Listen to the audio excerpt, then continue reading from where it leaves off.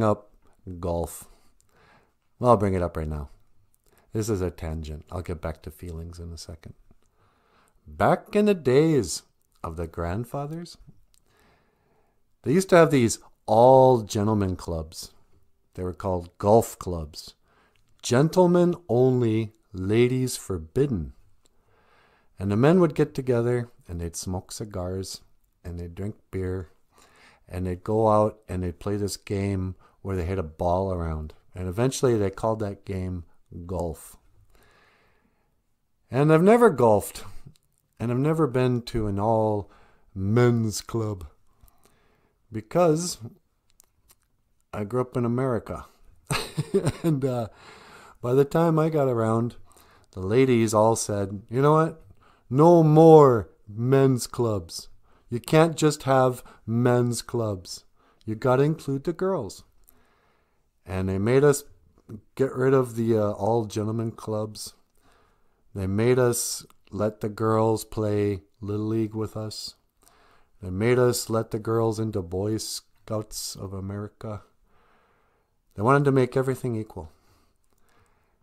And then as things turned out, all of us men were being raised by women. And that's what it is. But a lot of you guys, you've been raised by your moms and your grandmas and your aunties. And dad's just not in the picture. And grandpa is real quiet and he don't talk anyway. And then you go to school and all your teachers are girls. And you go to college and all your teachers are either women or, very, feminine men, feminists. And so we're taught, and then, here's the other part. So the point is, lots of times, and why I wanted to talk to you, just the men.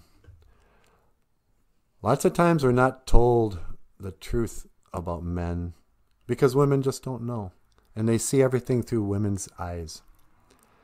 So when it comes to your feelings, we're being told that we should get in touch with our feelings and we should express them in words and not be afraid to cry.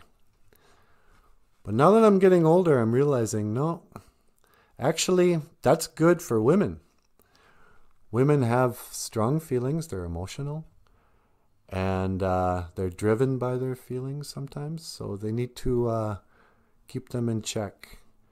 And this is what helps them be well-adjusted. But men, young kings, that's not our way. As men, we should be like Vulcans. I mean, yeah, we have emotions, but we shouldn't try to get rid of the negative ones. I was watching a video and this guy was like, we have to learn how to suck it up. Because it is being frustrated, being angry, being sick and tired of something, having these negative, being fearful. This for men is fuel. Let's say you got anxiety. You're always worried. And you never get a girl. And you never got enough money. Well, a lady is going to say, you know what you should do? You should go to therapy. You should learn to deal with your feelings of disappointment and your feelings of loneliness and your feelings of inadequacy. But a man who knows what he's talking about will tell you no. Use that to make changes. Use that to hone your vision.